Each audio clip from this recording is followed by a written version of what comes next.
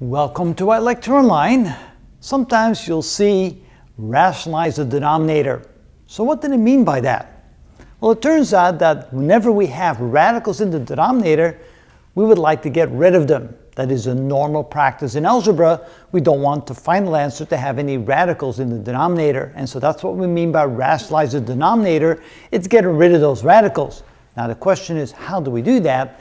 And the key is that we're going to multiply both the numerator and the denominator with the conjugate of the denominator. Now, of course, by now we know what the conjugate is, which means we're going to multiply both the numerator and the denominator by the conjugate of this, which is going to be the square root of 5 minus 4. Of course, whatever we multiply the denominator with, we must do exactly the same with the numerator. So we multiply times the square root of 5 minus 4. Again, notice that this is equal to 1, so we haven't really changed anything. The same over here, we're going to multiply this times the conjugate of the denominator. So this would be 3 times the square root of 3 plus 2 times the square root of 5. And of course, we must do exactly the same to the numerator.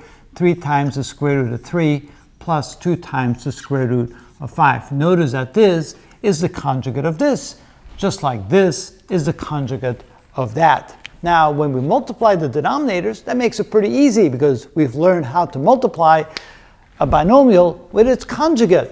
So the denominator, let's start with this one here, the denominator will simply be the square of the first term, which is 5, minus the square of the second term, which is 16. So that's going to be the new denominator. In the numerator, we end up with 3 times the square root of 5 minus 4. And of course, we'll have to multiply that out.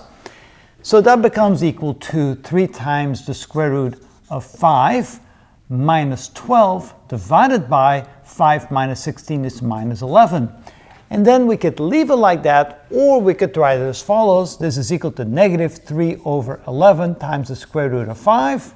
And then this divided by that would be plus 12 over 11. So we could either write it like this as the final answer, or write it like that as the final answer. Either way, we got rid of that radical in the denominator. We do the same over here. So this, first we'll take a look at the denominator. So since we have to multiply this by its conjugate, we take the first term square, which is 9 times 3, which is 27, minus the last term square, which is 4 times 5, which is 20. In the numerator, we end up with the square root of 5 times 3 times the square root of 3 plus 2 times the square root of 5. And so let's go ahead and simplify that. So in the denominator, we have 27 minus 20, which is 7. In the numerator, it's 5, the square root of 5 times this, which is 3 times the square root of 15, plus the square root of 5 times the square root of 5 is 5 times 2, which would be plus 10. And again, you could leave it like this, or you could write it as 3 over 7 times the square root of 15 plus 10 over 7, or simply leave it like that. It's just a personal preference, and that is how we rationalize the denominator.